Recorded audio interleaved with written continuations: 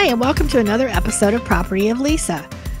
Today, I'm going to do another Art Lessons with Lisa episode. And again, I'm doing it for the Upper Sandusky Community Library. Make sure to hop on their Facebook page and find this video, plus a lot of other videos that we've done throughout this lockdown time.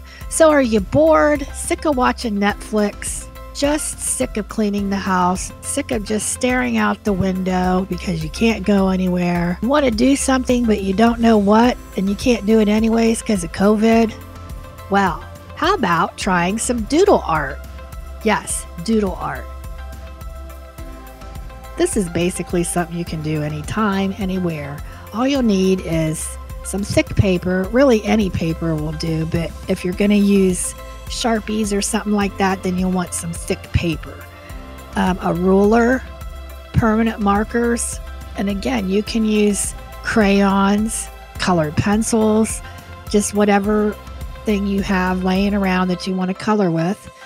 And then optional is a stencil or cutout of any shape that you want. And at the library, we have an Ellison machine that you can bring in your own paper and cut out some cool shapes for your doodle art. So gather together whatever you're coloring with. I have a little square I use that I like, and that makes it small enough. And then I have my cat helps me a lot with this. You'll see his paw a lot with the paper and moving around. And then grab your paper. You see he's helping me again. So I grab my Sharpie and I draw around my square. I just like to have a little frame to work with. And then I take the ruler. Then I draw some thinner lines, fine pointed Sharpie. But that doesn't really matter because a lot of times later I outline them in the thicker Sharpie anyways. So just do what you want.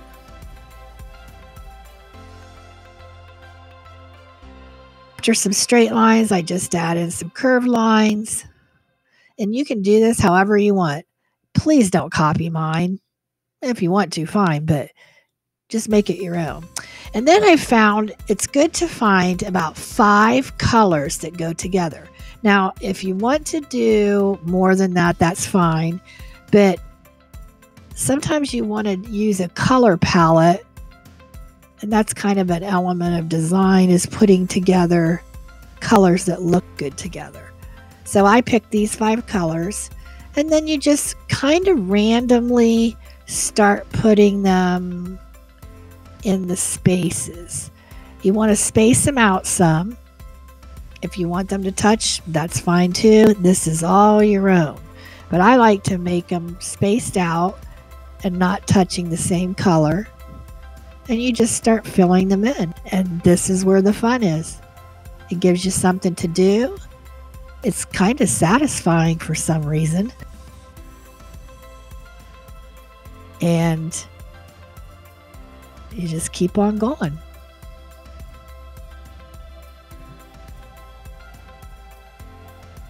And there's the finished product. I hope you like yours as well as I like mine, and I hope you had fun doing this. Remember that there's all kinds of different doodles you can do. I've been doing them for a while. I just got bored sitting watching TV, and I decided, hey, I should be drawing. And I didn't know what to draw, so I just started doodling around. So have fun with it. And I hope to see you next time on Art Lessons with Lisa. Remember to hop on over to the library's Facebook site and check out any other videos we've done. There's lots of crafts and other art things, and make sure to check out my Property of Lisa over on YouTube. Remember to like and subscribe, and remember to put up hashtag USCLTeens so that we can see what you've been doing with your doodles on Instagram.